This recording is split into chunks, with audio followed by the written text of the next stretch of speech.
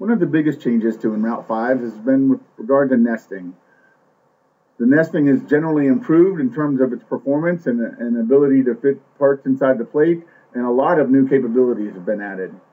In this movie, we're going to just show you a little bit about the changes that have been made with regard to the workflow for nesting and just an introduction to some of the new features. To start off with, one of the things you have to do with the new nesting is the objects that you want to nest need to be outside the sheet before they're selected. Because we can now work with obstructions, anything that's inside the sheet will be considered an obstruction during the nesting process. So we'll move all the objects outside the plate, and I'll come over here. I can go to the transform menu to go to nesting, or I can choose nesting from the toolbar button here to the left. And we'll notice that all these shapes are colored pink, which tell me that they're shapes to be nested outside the plate.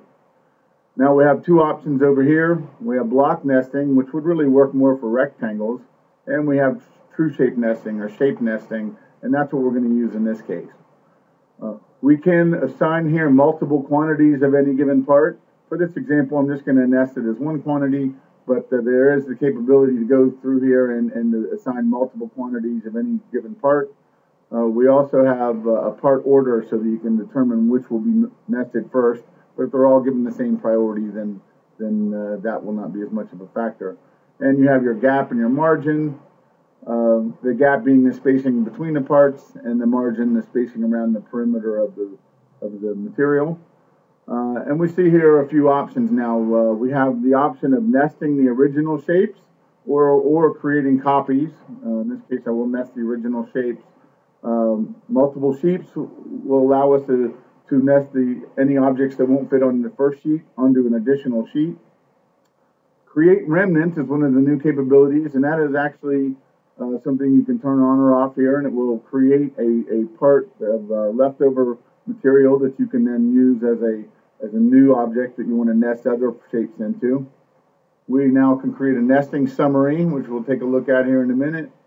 And we still have the ability to specify which part of the material we want to focus our nesting to. And I'm going to choose the middle left for here. Our step angle up to 1 degree, and the type of nesting. And now we'll give you three options for the type of nesting you want to choose.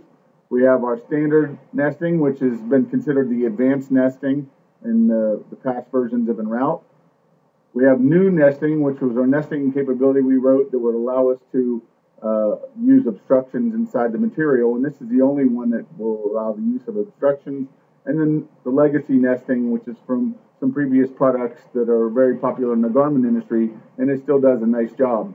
The legacy nesting will tend to be a little less accurate with regard to the spacing. So in this case, we're just going to use the standard nesting, and then you can choose when you're trying. If one's not giving you the results you want, there are a few other options to choose from. In this case, we're going to use standard. And these particular shapes, especially these curves, were something that were a bit of a challenge sometimes for us to nest. And if we come here and hit apply, we will see that it does a much nicer job here, and it's able to nest all these parts in here.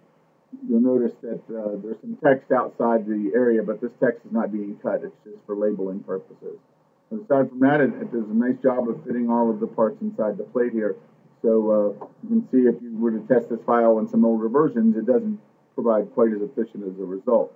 So the nesting has been greatly improved, and there are quite a lot of new functions, and we're going to do some separate movies to show each of those functions individually.